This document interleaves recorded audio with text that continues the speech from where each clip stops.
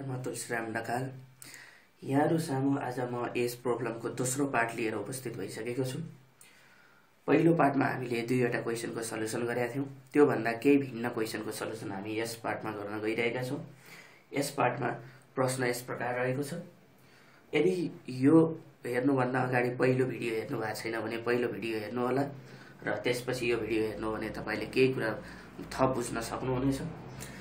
र यो प्रश्न यस प्रकार रहेको छ। Rajan and अमृत's as are in the ratio of 4:5।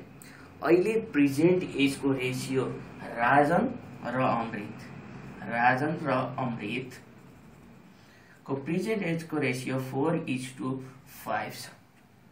4 years hence मैले अहिले भनिसके, हेन्स आयो भने प्लस गरिन्छ। 4 इयर्स हेन्स भनेको 4 वर्ष पछाडि there as ratio will become 4:6। उनीहरुको एजको रेशियो 5:6 हुन्छ हैन। 5:6 हुन्छ भने what is there present as, अहिले तिनीहरुको प्रेजेन्ट एज कति होला।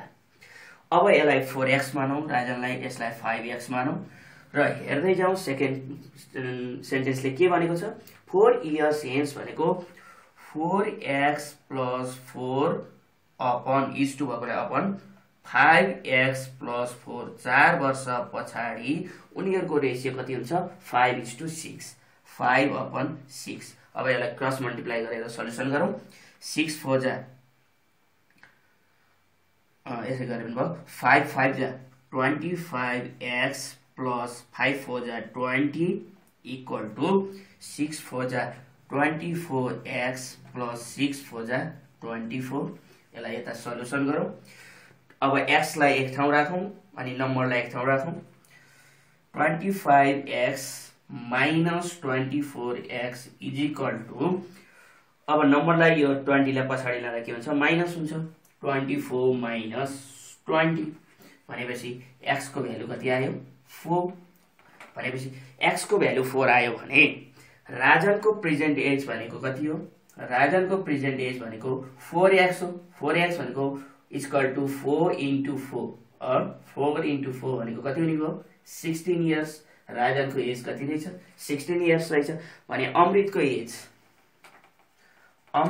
भनेको अहिलेको प्रेजेन्ट एज भनेको 5x हो। 5x भनिसकेपछि हाम्रो x को भ्यालु कति छ 5 छ। 5 × 4 = 20 इयर्स। त्यसैले राजनको अहिलेको प्रेजेन्ट एज 16 इयर्स अनि अमृतको प्रेजेन्ट एज कति रहेछ 20 इयर्स। फेरि एकपटक Rajan and अमृत's as are in the ratio of 4:5। अहिले उनीहरुको रेशियो के छ 4:5 रेशियोमा छ। 4 इयर्स हेन्स भनेको आफ्टर 4 इयर्स, दुवैको आफ्टर 4 इयर्स भनेको 4x राजनमा पनि 4 जोडियो र अमृतमा पनि के जोडियो 4 जोडियो। 4 years hence their ratio will be 5:6। उनीहरुको रेशियो 5:6 हुन्छ। यसबाट हामीले क्रस मल्टिप्लाई गरौँ। क्रस मल्टिप्लाई गर्दा पहिला 5 5 जा 25x + 5 4 जा 20 = 6 4 जा 24x + 24। यसलाई सल्युसन गर्दा x को भ्यालु कति आयो 4 आयो। भनेपछि अब x को भ्यालुलाई हामीले यदि राजनकोमा 4x मा 4 × x राख्यौं भने अथवा 4 4 जा 16 इयर्स आउँछ, 5 4 जा 20 इयर्स आउँछ। त्यसैले तिनीहरुको उमेर 20 इयर्स हुनुभयो।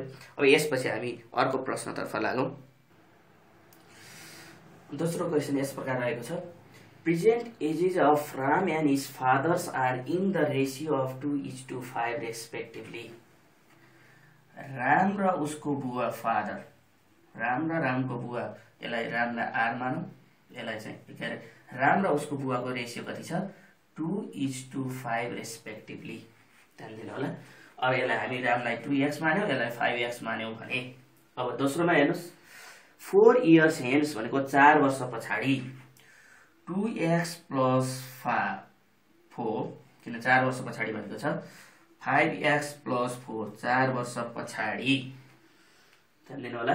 4 years hence the ratio of there ages will become 5:11 = 5/11। अब यसलाई हामी क्रस मल्टिप्लाई गरेर सल्युसन गरौँ।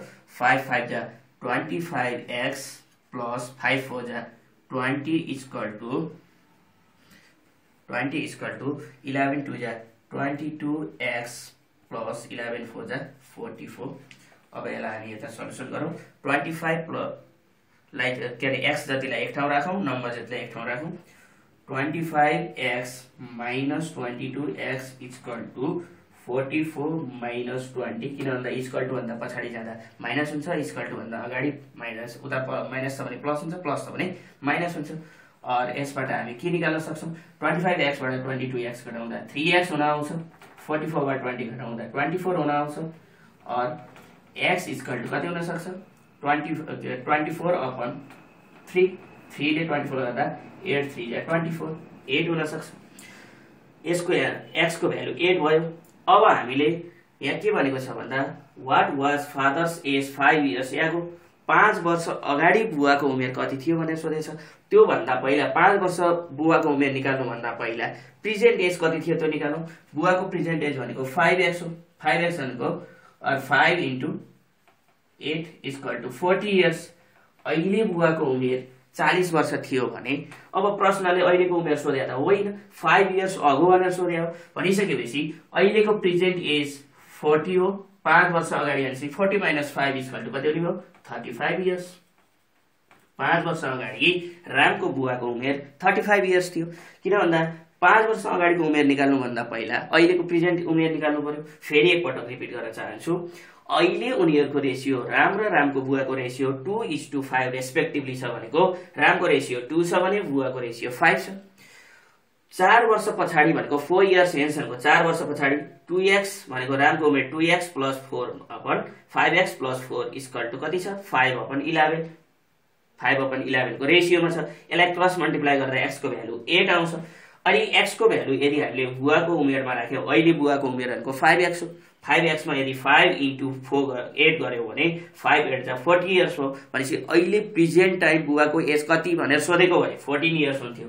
5 वर्ष पछि भनेको भए 40 मा 5 जोडिन्थ्यो। 5 वर्ष अगाडिको उमेर सोधेको हुनाले 40 minus 5 इक्वल टू 35 इयर्स। यो नै यसको एन्सर हुन पुग्छ। धन्यवाद।